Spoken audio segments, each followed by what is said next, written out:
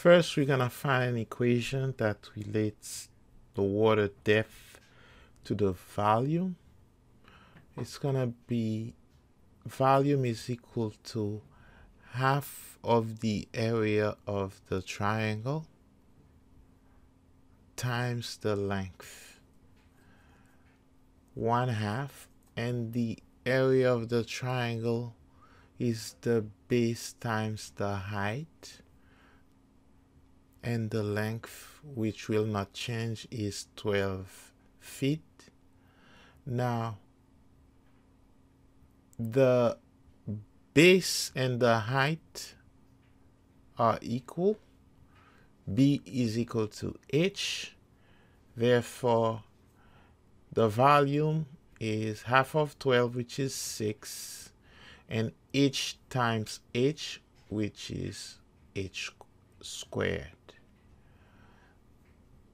dV dt, the derivative of the volume with respect to time, is equal to 6 times 2h dH dt, implicit differentiation. dV dt is equal to 12h dH dt.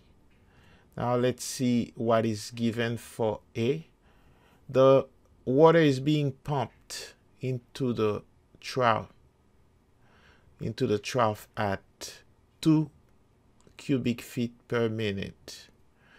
dV dt is equal to 2 cubic feet per minute. They want how fast is the water rising, so they want dH dt. When H is equal to 1 foot, dV dt is equal to 2 cubic feet per minute times 12 feet times 1 foot times dH dt. To get the dt, we will divide 2 by 12. And 2 divided by 12 is the same as 1 divided by 6.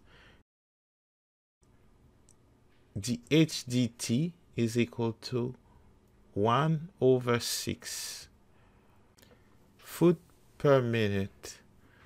Now, for B, the dt is given, the rate at which the water is rising, 3/8 of an inch per minute. Now, 3/8 of an inch, when we convert into foot, will be 1 foot for 12 inches. So inches will cancel, and 3 divided by 12 is the same as 1 divided by 4. So 8 times 4, 32. So 3/8 of an inch is 1/32 of a foot. So the dt is 1/32 foot per minute. And H is 2 feet. dV dt is what we're looking for. What is dV dt? We're going to use the derivative of the volume with respect to time, which is 12h dH dt. Now, we know that H is 2, and dH dt is equal to 1/32 foot per minute. Therefore, dV dt will be 12 feet times 2 feet times 1/32 foot per minute. 12 times 2, 24. Foot times foot times foot. Foot cube per minute over 32. 24 divided by 8, 3. 32 divided by 8, 4. So the answer is 3/4 cubic feet per minute.